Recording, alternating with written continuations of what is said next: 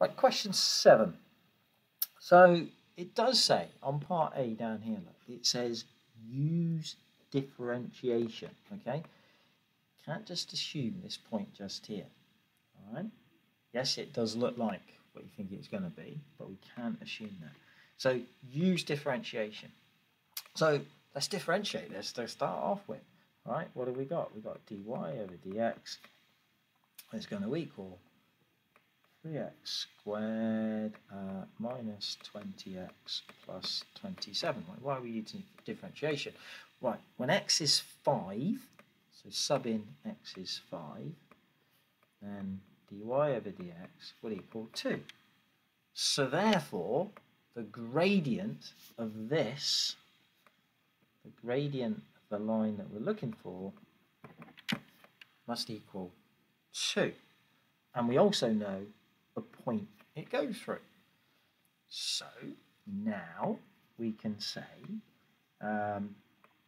y, so minus 13, this is just the equation of a straight line, and then 2 times, and then x, and then minus the x value, point that we know. And if we quickly play with that, we get y equals 2x minus 23, right? Great. Now part B does say, hence verify that L meets C again on the y-axis. Now, yeah, that's fine now. We can just say, well, look, both C and L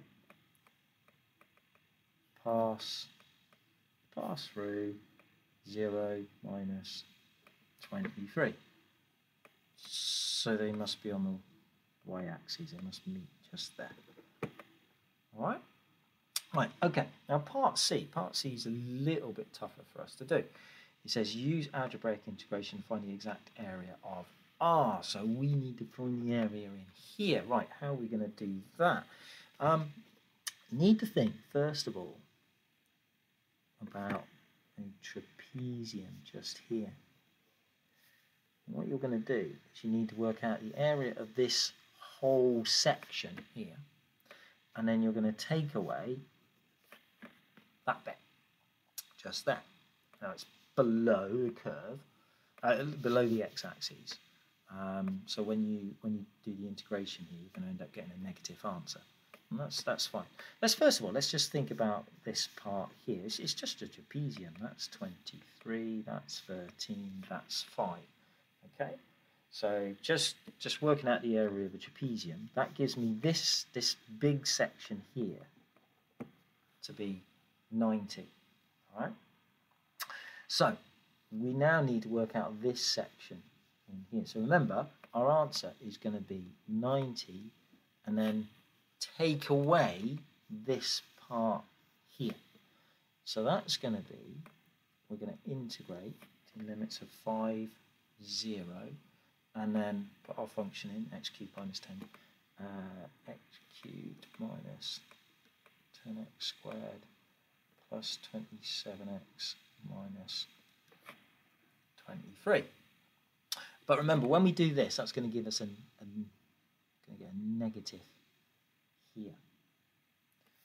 So when we combine these together, okay, then just need to think about how that's going to go. That's going to go there. We're going to get, when you do this, so working this bit out here just gives you, that gives you minus 455 over 12.